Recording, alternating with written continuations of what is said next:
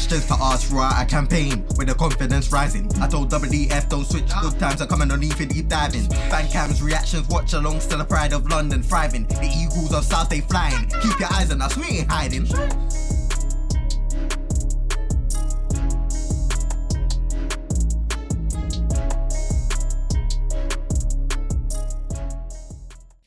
Welcome to episode 1 of Player Stories, the series where I will take a deep dive into ex and current players or managers and take a deep dive into what they are, who they are and how it goes.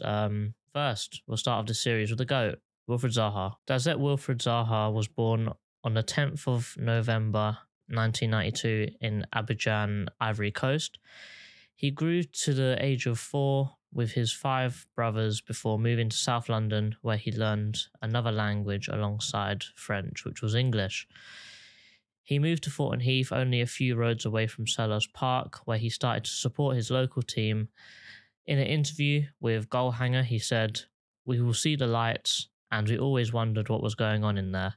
He always loved his football and always played with his brothers in the local parks to hone his skills, and it paid off as he got scouted by Crystal Palace by the age of 12.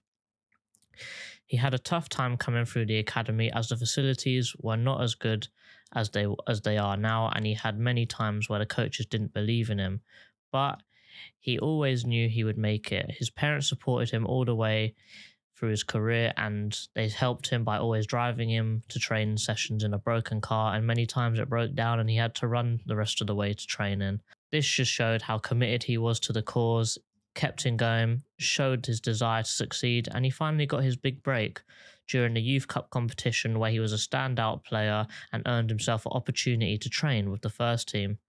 He impressed there again and became a regular in the first team training sessions. On the 27th of March 2010, at the age of 17, he got his chance in the first team. Paul Hart pulled him aside in the day before the match and asked ZAHA, "Are you ready?"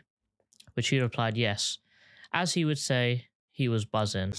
I'm buzzing.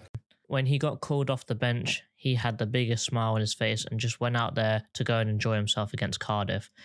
He scored his first goal against Leicester on August 7th of 2010, where he got his first goal and then ended up playing 44 games that season, which, to be fair, is a very successful season for him, very successful campaign.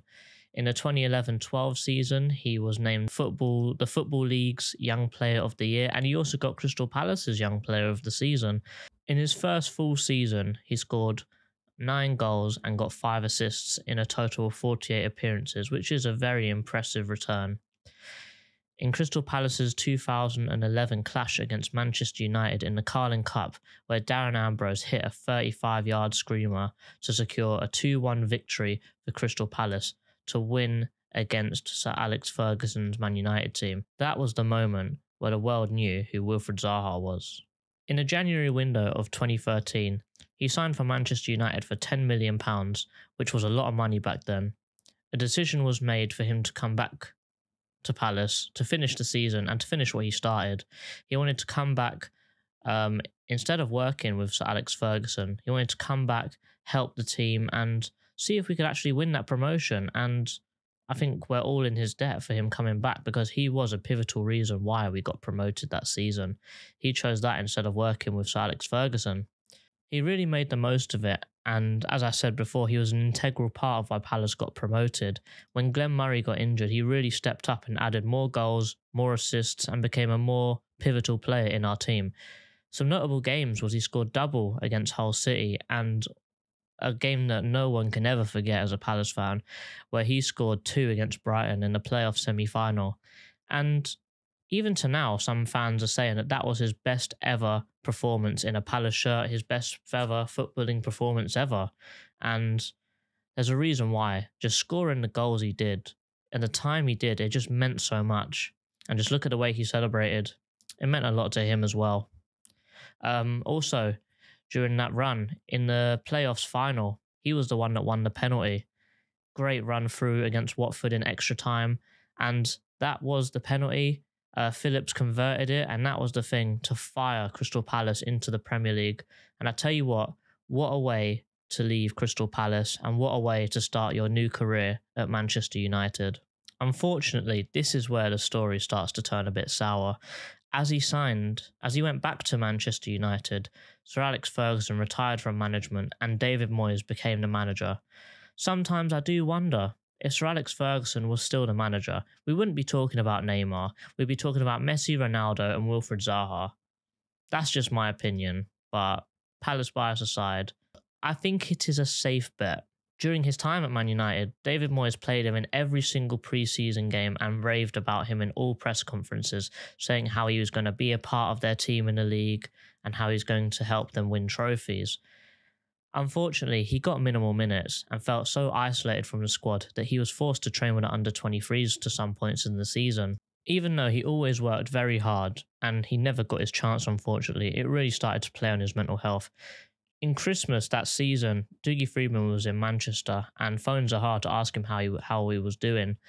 After a short talk, he invited him to his house for Christmas, and ZAHA felt really appreciated that his old friends, his old coaches were still looking out for him, and he asked Man United if he could go back to Crystal Palace in January. However, David Moyes denied that and shipped him out to Cardiff, where the playing style didn't suit him and his mental health kept on deteriorating. He didn't have a very good season out there, even though it was for only half a season. Once he got back, he really wanted that loan back to Crystal Palace, and fortunately for him, he got it. During the start of the next season, he got his loan to Palace, and it was a full season loan, and it felt like a weight was lifted off his shoulders. His form picked up rapidly. He didn't start his first game.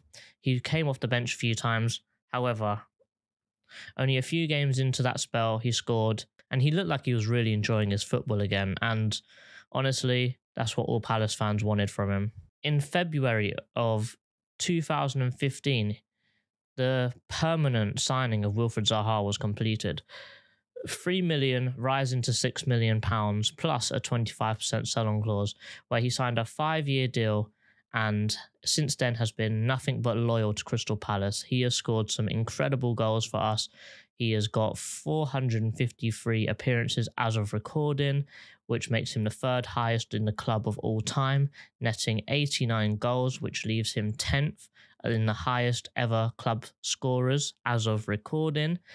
He's also showed an amazing commitment to the team, showing that he is superhuman when it comes to recovering. And also outside of football, he's been an incredible human as well. He's sent 10% of his wages to his WILFRIED ZAHA Foundation back in Ivory Coast. And that's every wage that he's ever got, I do believe. He's also got other ventures in this country. He's got WILFRIED ZAHA Football Academy, which runs on most weekends. And also during lockdown, he has a real estate business where he was housing nurses and key workers for free, which just shows how great of a human he really is. Having 2 consecutive seasons of 10 goals and multiple assists, and also having 6 goals so far this season, means that he earned Crystal Palace's Player of the Month, and he also earned Premier League's Player of the Month once. All of his form is so well deserved, and he needed that call up to England.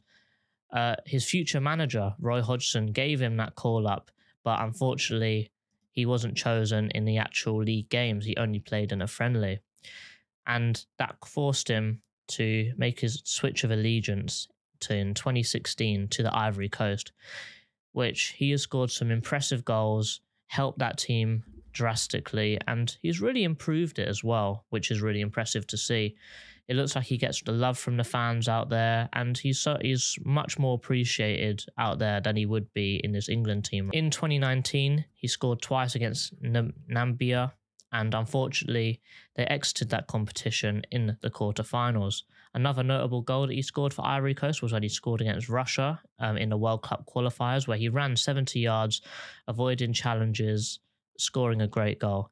His contract is currently up at the end of the 2022-2023 season. He said publicly he's fully committed to Crystal Palace at the end of the season, and it's very similar to how it was when he came back to us from Man United after signing there. He wanted to see it to the end, and he wanted to see Palace succeed. With rumours of him leaving at the end of the season, it'll be interesting to see where he goes, and ZAHA's story is definitely not over. So let's see what he does with the rest of his career, and I really hope He gets to add lots of silverware to his trophy cabinet, and to be recognised as the incredible player that he always has been, and that the media has just never given him the spotlight. And as Palace fans, we all know that he is such an incredible player. Let's see what he does with the rest of his career. How many trophies will he win? I'm not sure, but he'll always go down as a Palace legend. This was the story of Wilfried Zaha. Put in the comments if you like this type of video, and also put in the comments who I should cover next, whether that be a player, a manager. You tell me. Or as always, like, share, subscribe. This is JC from Eagle Eyed Football, and I'll see you in the next one. Up the Palace. Eagles!